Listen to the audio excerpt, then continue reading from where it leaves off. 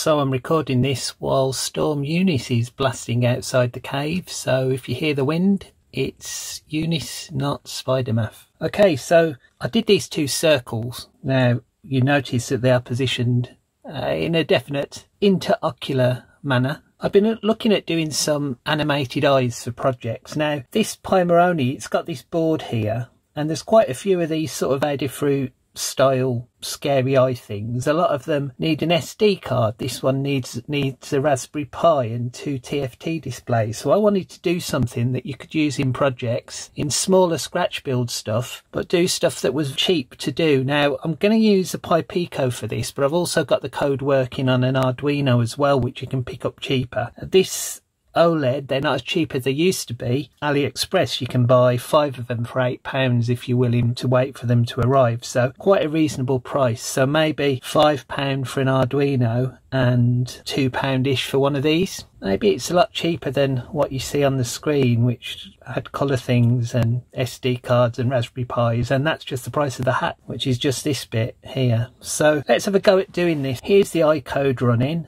I've drawn 2 circles, but I think what we'll do first is set up some constants here for the eye positions. So let's put these in. So there's some constants. So VPOS is the vertical position of the circles on the screen. The I is the diameter of the eye circle. Pupil is going to be the diameter of the pupil. A tick is just for timing. EXR and EXL are the eye, X, left and right positions. And then a couple of constants for the colours, and we've only got white and black on that, but I've used it, well, these aren't constants, but a variable for that to save writing it every time. So if I take this circle code now, I should be able to put these directly into it, and that's what I've got below. So let's get rid of these for a second, and I'm hoping if I run that, it'll do the same thing.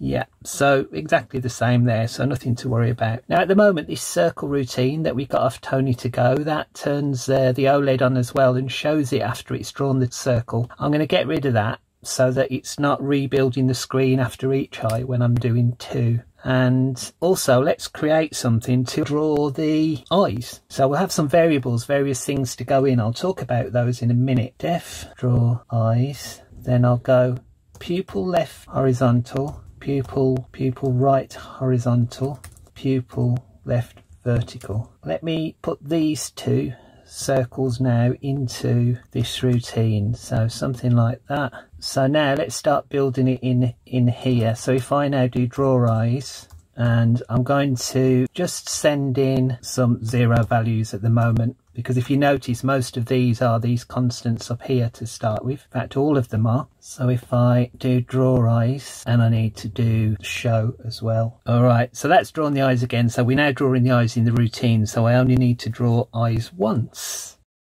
So that's a start. Now let's do the pupils in the eyes, and I'm going to use these again really. But this is where I'll use some of the values that we put into it from the top. So this is going to be EXR, so the IX right value, and I'm going to do plus PLH, and then vertical pos I'm going to do plus PLV, it's the vertical value, and this time it's going to be the pupil, which of course up here is 5, so a smaller one in the middle, and we'll set it to black. So this will draw a black circle in the middle of the white circle for the eye. Whoops. And I'll do the same for the left eye, but alright, so you notice now what I'm doing with these. PLV is just an offset for the vertical position, which will move the pupils up and down, and then these 2 will move them left and right depending on what the value I send into it, but it's just an offset that I send in. So now if I run this, I hope I get dead center pupils in the eyes. Now that's not often how eyes work. Pupils are slightly brought in. Adam Kruginder's good at explaining that on his puppet eyes, the pupils he puts on. So I'm going to just bring them together slightly. For the bit where the robot's actually looking at something, I'm just going to define each of these eye positions. Now I could do these inside the eye. I've got space in what I'm doing. I'm just going to have separate routines for each one of these. So let's say center draw first. So center draw. So if I call that, all I want to do is go draw eyes, and then I'll do 1, -1, 0. whoops, that's got to be draw eyes. And now I'm going to get rid of that one and do center draw instead. Let's try that. You should see the pupils go in slightly. Yeah. It doesn't look that bad, but they look a bit less beady like that. So it's as if the robot or whatever we're using it is looking at something here. You see, it's a bit more realistic. All right, now what else can I do? So I'm going to use the tick thing now. So that's center draw. That actually draws it. I'm going to have another routine called center, which is what I use to bring the eyes back to the center and display them. But before I do that, I want to use this value up here that I've got of tick, which at the moment is set to 1 second. Diff display tick. So whoops, display tick. So this is going to do my OLED show. So it displays whatever's been drawn on the screen, and then time, sleep, tick. So whatever value I can set at tick, that's the animation speed that this is going at. Let's do a left. So if I just copy that, left's going to be and draw eyes, and let's set that to -3 and -3, and here I'll do display tick. So that means now when I call left, it will write that to the screen and wait. So now we should have a brief animation. All right, so slight animation there looking to the left. Now all I've got to do is repeat this for other values. Def up. So up's going to be draw eyes, and on this occasion I'm going to have them in the center still, so I'll use what I use for center draw, so 1 and -1, but I will decrease the virtual position there. I should, after left, be able to do up and run that.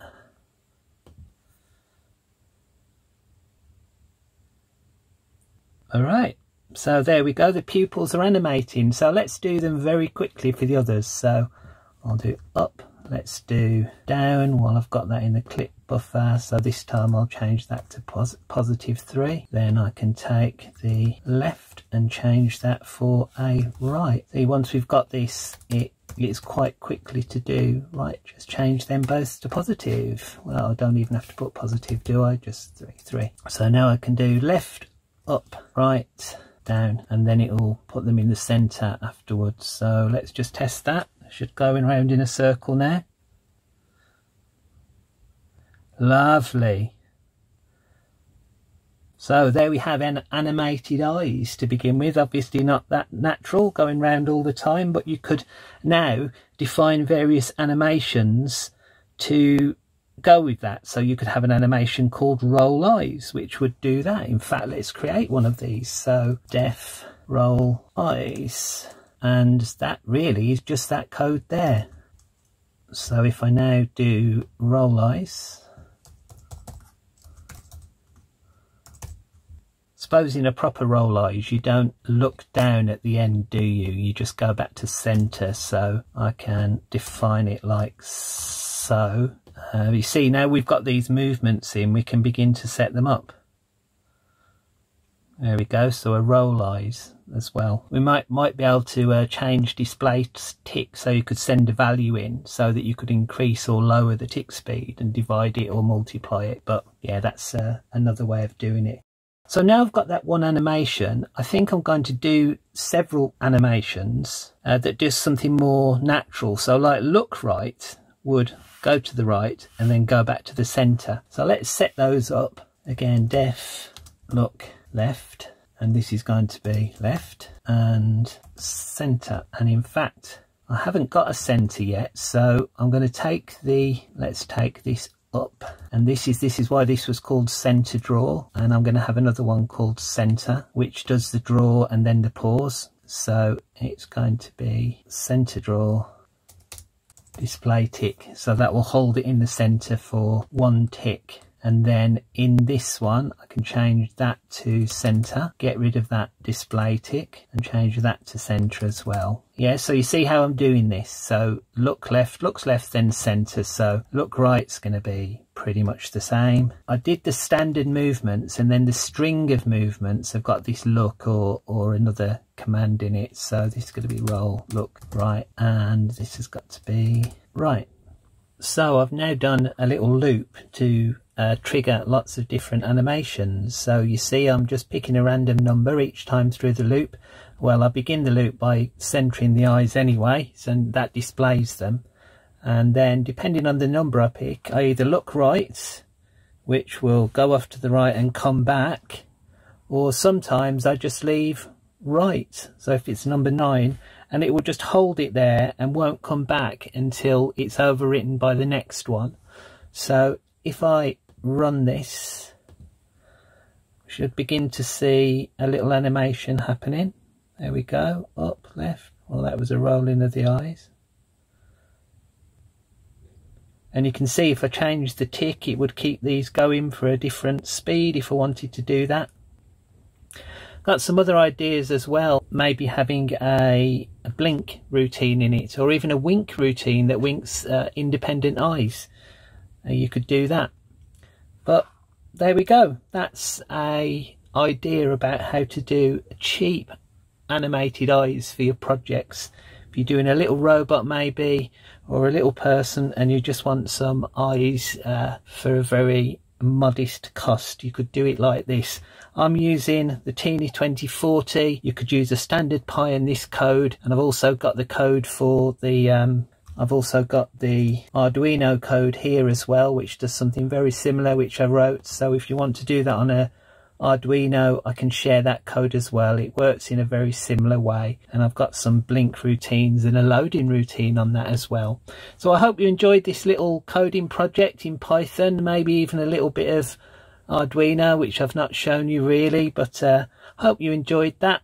Hope you can implement this in your projects. If you like this, please subscribe, and bye.